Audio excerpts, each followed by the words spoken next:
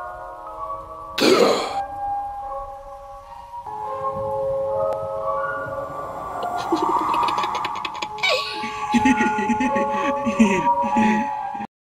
play called Pity from Born in Blood, Volume 2. They'll find nothing. I am nothing. Empty. I do it for the same reason a wheel turns or water flows, because I cannot do or be anything else. There. Insufficient confession, perhaps, for the myths that history requires of itself, but the only truth you're likely to find.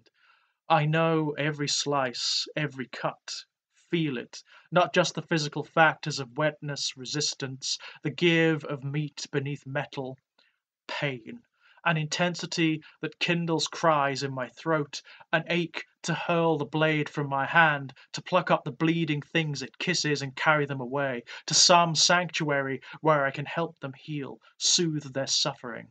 I feel it all.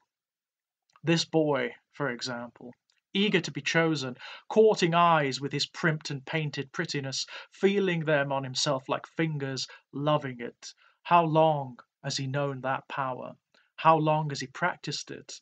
Akin to me in that, being as he was born to, cruel flirtations, the snaring of eyes, faint promise of smiles, akin to my knives.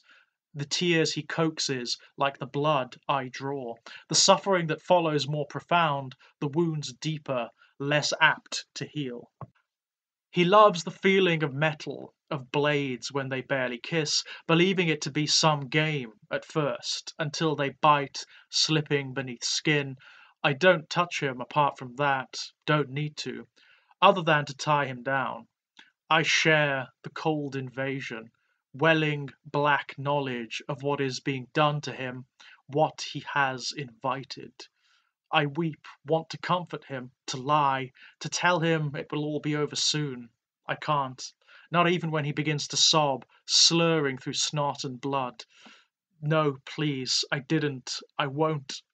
Poor boy. He doesn't understand, thinks that this is some form of punishment. I'm not God. I don't cause pain in the name of morality. Beyond that, a pilgrim of purer realms.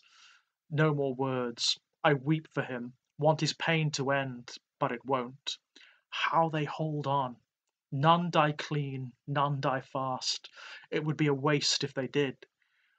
I'm not what they need me to be, the stories, the myths, not some sociopath or inhuman article, not some deranged moralist or demented prophet.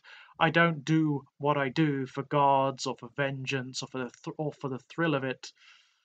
Still alive, pleading with his eyes, those pretty, pretty eyes that first snared me, that he hates now, silently begging me to put out. No. No, I won't. Too pretty, especially now. So bright, so full of jealous life. I want to see them, to drink their last light as they flicker out. Every moment, every revelation that comes with this, the flick and cut, the cold and violation, more vital in these moments than in all his previous years. Happy to give him that, at least, to share it with him, as he shares himself. We love in that instant, beyond any wife and husband, beyond parent and child, our oaths more enduring, more earnest, though it won't be long now, not long before even that fades. The knife leaves him at last, leaves me likewise, clattering from my fingers across the stone. Still, cooling, my blood a tsunami behind my eyes, finally abating.